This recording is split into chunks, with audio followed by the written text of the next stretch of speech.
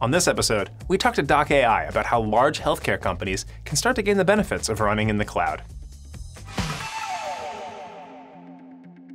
So how has the cloud kind of been a catalyst to making this change in the industry as a whole? Yeah, it's a great question. So if you look at traditionally, most big healthcare related companies are not really on the cloud.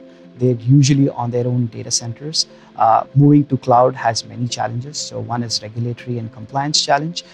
We are seeing that most cloud providers today are HIPAA compliant out of the box, which reduces the sort of barrier of entry. But it's still pretty hard for them to move massive amounts of data to cloud because there is cost associated with it.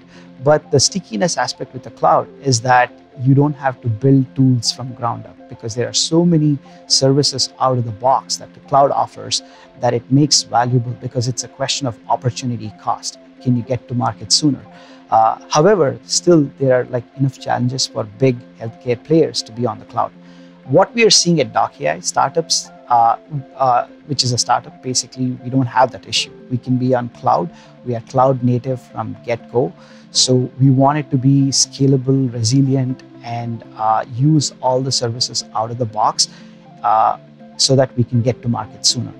What we have seen is we were able to get to market significantly faster, not having to worry about infrastructure or managing servers, and use the plethora of services that Google Cloud provides. A great example of that is Google Kubernetes Engine, and along with all the other containers that we can easily roll out, and other tied up services like SQL proxy and so on, which makes it really easy for us to not have a big infrastructure and DevOps team, but focus on rolling out product features.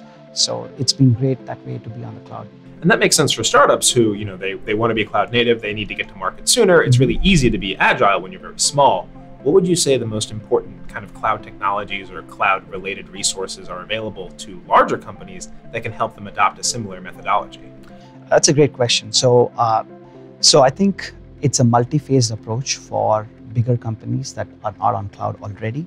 So what I suggest is that any of the new products and services that you want to roll out, you want to consider being on the cloud first. So some principles of being cloud native means that you can use some of the open source technology so that you're not necessarily locked into one cloud vendor, and you have the optionality of being able to run that back on your data center.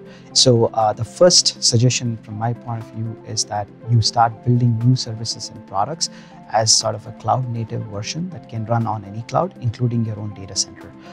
Second phase of that would be, how do you sort of bring other interesting data that you sit on in your own data centers and use that in conjunction with the data that's being collected on your new services and products. So you could bring your own data to the cloud, or you could sync the data back from the cloud to your own data centers, where you're now building much more robust set of models or services.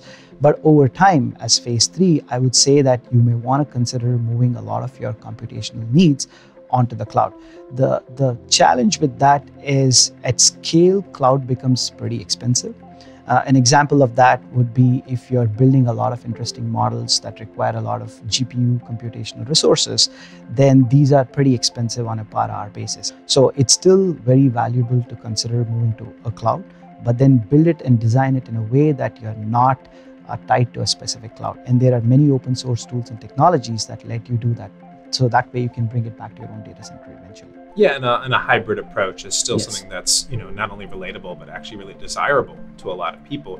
So how does that relate to the cloud being more expensive? So it depends on where you are in the company's journey. So a big established company may have already owned the real estate for having their own data centers. So the marginal cost of adding a server would still look far more lucrative for them to move to cloud as opposed to move to cloud. But what I see is that there is going to be an explosion of different tools and services, and especially new type of computation environments that you can get. For example, you're seeing TPUs that Google is pioneering and rolling out. It'll almost be impossible to bring those back to your data centers. So in some way, you're right that it's better to be on cloud because you can manage costs, certainly in some way, because you only use it on demand. But then with already at scale, certain companies find it easier and cheaper to roll out new machines but not necessarily offering the same capabilities. It's an opportunity cost of the future versus marginal cost of the present day that these big companies have to make a trade-off. The initial cost will be higher on the cloud simply because to replicate the same level of computational resources, it's going to be expensive.